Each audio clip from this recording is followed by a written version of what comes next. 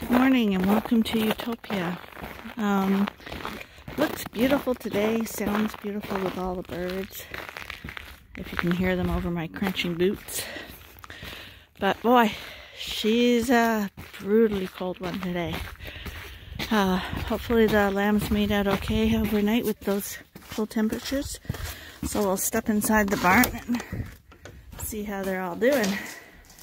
Okay, this is the first morning it's been actually quiet in the morning. Nobody is lambing and no one lambed last night, which is good because it's extremely cold today.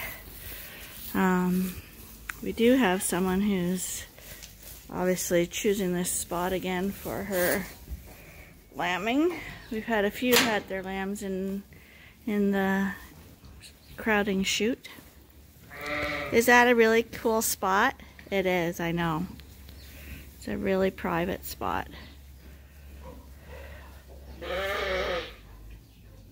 Okay, so we're letting a whole bunch of sheep out today because the sooner they're out of the jugs, the better they tend to do. There's always exceptions to every rule, but Belle here, she's the one with the big udder and the big nipples, but we're pretty positive her lambs have figured it out. But just to watch her for a little while in the groups, we're going to toss her with the triplets that we just let out in the misfit group, just so I can watch them for a little while. This misfit group actually is going to go to the coverall very soon. Quite a few people have been asking about why we take the tails off, because I know a lot of countries don't, and it's not really necessary, but this is the main reason we do it. Belle didn't have her tail taken off because as a lamb she was sick and we thought we wouldn't put her through it, and she ended up being a good ewe for us. But you can see she's just had lambs, and so her tail is long and dirty, and that, if it were summer, that could get infected. It's winter now, but it's mainly just for sanitary reasons. We clip them off so that they don't get infected, and we don't chop them off with a knife either. We use an elastic band at 2 days old, and within a few weeks the tail will drop off, and the lambs show no visible pain when it happens. You can see these guys, they've got bands on their tail. Hi sweetie, can we see your band? She's got a little elastic band on, and you can see already that the bottom of the tail is getting smaller, and it will eventually just drop off and she'll have a little, what I call a little rabbit tail. Hi guys. So Belle's having her hoofs trimmed, and she's been dewormed too, as is our routine. And they'll be happy to get out in the group and running around. They get a little comfortable in these pens and just lay around. But when, oh, she's going over, Arnie. Help her, Arnie. Now her head's stuck. There's no wobble, but they can't fall down. Oh, Belle. Arnie's so terrible. Hi, Belly. Oh, can you do any more damage? I told you they were gonna fall. Come on, really? She loves her lambs. Okay. She's just gonna walk her. There we go. Just put her right in there. She doesn't need a waiting pen. She's gonna go. Move out of the way. Come on, Belle. I think she likes the lambs. She loves the lambs. Well, the triplets went in the misfit pen today too.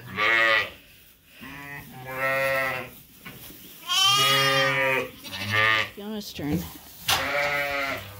Oh, Fiona, she's a big girl. She's a sheep. When she was a lamb, we showed her. And she's got a really big lamb here. Is he a bigger lamb?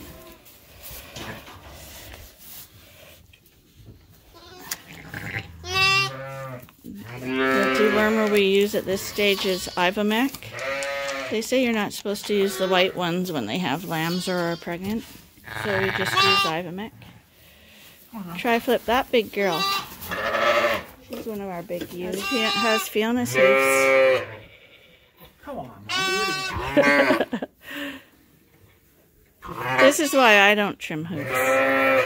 These sheep are too big. Just a goodness. Sure. Fiona, well, the other show, Fantasia did better than Fiona, but she still did good.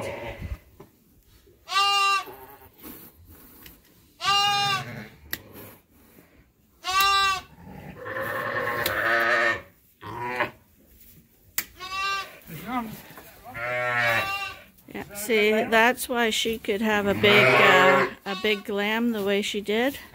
One of the 20-pounders from her, because she has an extremely wide rump. A well-built ewe with a wide rump is going to be able to deliver these big lambs. Where's she going?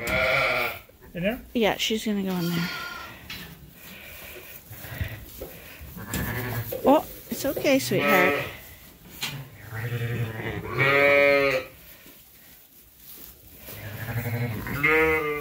Come on, it's open. There you go. Buddy, she's gone. Oh no. Help him. Now Delilah's coming out.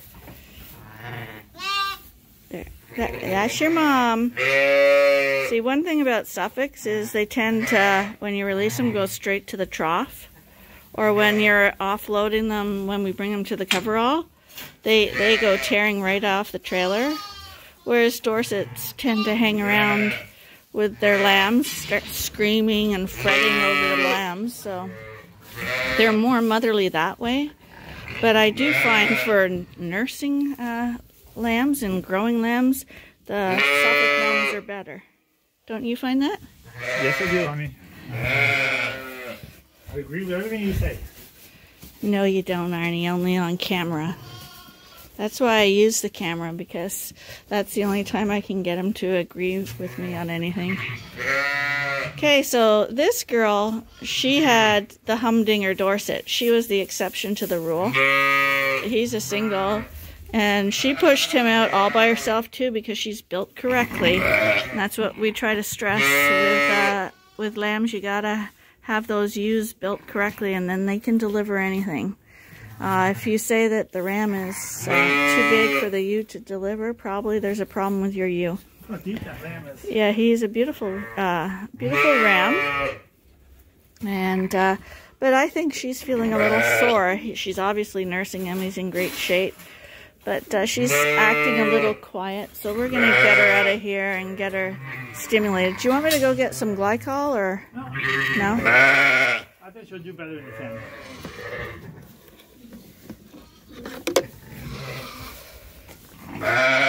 Oh, you're such a beauty. You're a beauty. You're going to compete with the Suffolks. You're going to be the Dorset that beats the Suffolks. She's actually a Dordo. Yeah. She's not a pure Dorset, but this lamb will be, she's probably 3/4 Dorset. So this ram is going to be what goes next, 16th Dorset. So, yeah, he's just got a little cross in him, which is a cross that people tend to like, because the Rito adds the prolificacy and will up your lambing ratio. And Dorsets add a little more meat. But both Dorsets and Ritos are accelerated lambers, meaning that they can have 3 crops of lamb in 2 years if you choose to do so.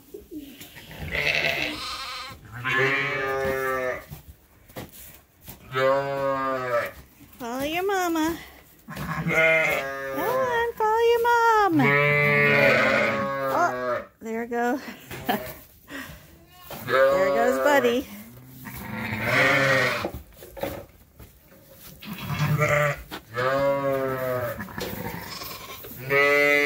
These guys will sit in the holding pen for a little while. Feeding time in the new coverall with the ram lambs and the ewes. See, the sheep when they're this age, they actually love these cold temperatures. Everyone's all excited in these barns. And today the 4 little pet rams are leaving. Someone's coming to pick them up. There's 44. There's the other 44.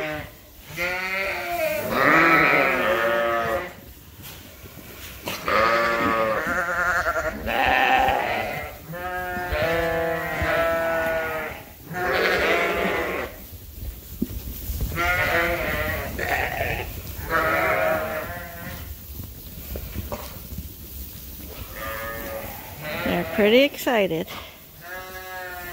Are you just walking back and forth on purpose? Are you just walking back and forth on purpose?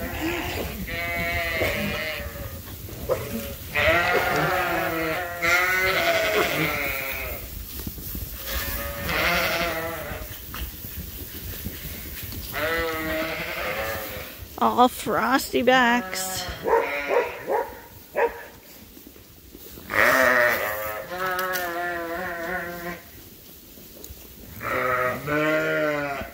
Dipped down to almost minus 30 last night, so we're a little concerned about the new lambs in the coverall.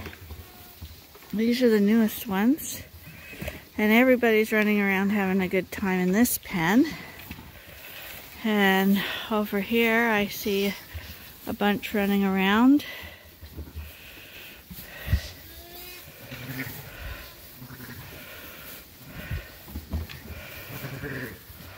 What number is that one?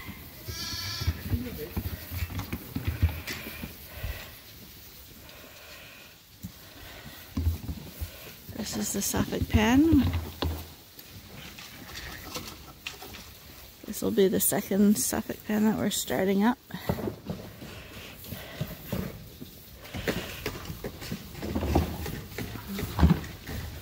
And when the ewes are eating, that's when we can best look and assess the lambs. See if anyone's under the feeder, if anyone's dead, if anyone's looking hungry. Hi guys! Hello! You look good. You look good. And they're all in the creep pen. Except we got someone getting some milk there while Mom's sitting still. We got two trying to nurse off the same mom. Oh, there we go. My sheet's not stick there.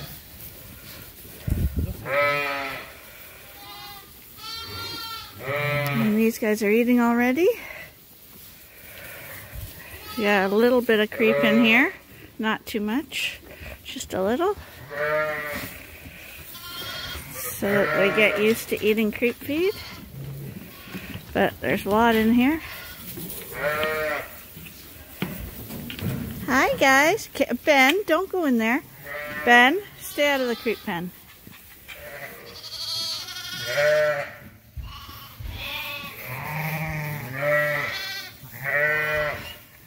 Now we're in the Dorset pen.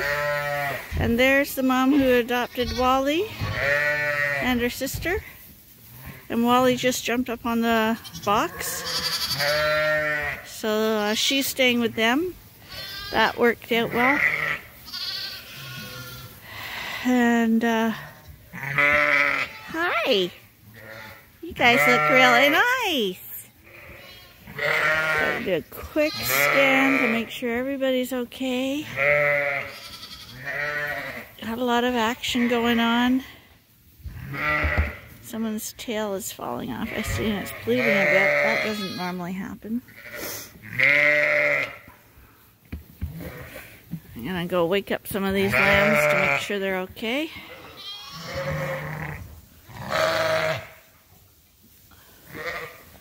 It's all the lambs by the salt and mineral feeder.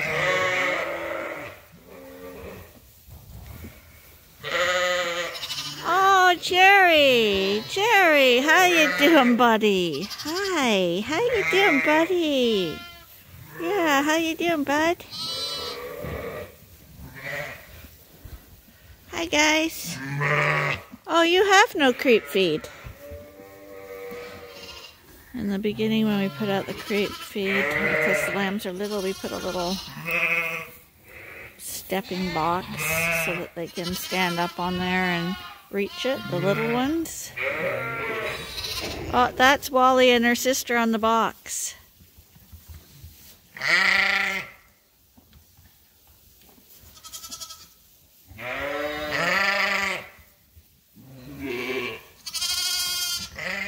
But you see, that's what.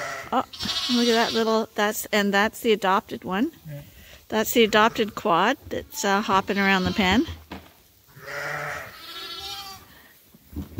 Someone trying to bully it. Yeah, they don't usually bleed like that. I don't know why that one would bleed. Oh, there goes Wally. Oh, and she called in her adopted lamb. Well, that's the adopted one. The real one. Oh, the real one's right here.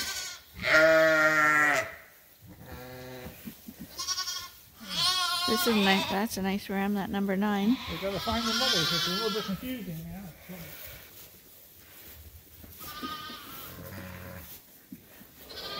Hi, buddies. So we've got the truck pulling in, who are going to get the little pet lambs here. You're going to a pet farm, sweetheart. You're going to love it. I love it when they go to homes.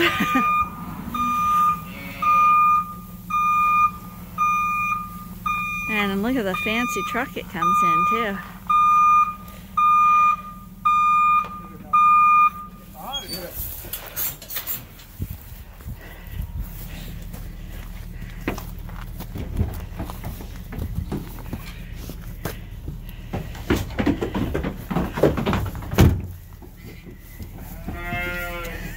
That's a sheep show. When you want to catch them, it's crazy. Poor little ram lambs going to a pet home. Well, it's night time now, and got a lot done today. Just little stuff catching up. Nobody lambed all day, but of course it's when we want to go to bed, and now they're lambing. So that's the joy of sheep farming. So we just delivered one, and there's one more lambing right now. And everybody is in the jugs, in the group pens, and they're looking really good. Got this one waiting to go in. Well, we're still waiting for that Utah lamb, so we've come back to the house for a little break. But we're gonna call it a night, and I'll talk to you again tomorrow. Bye for now.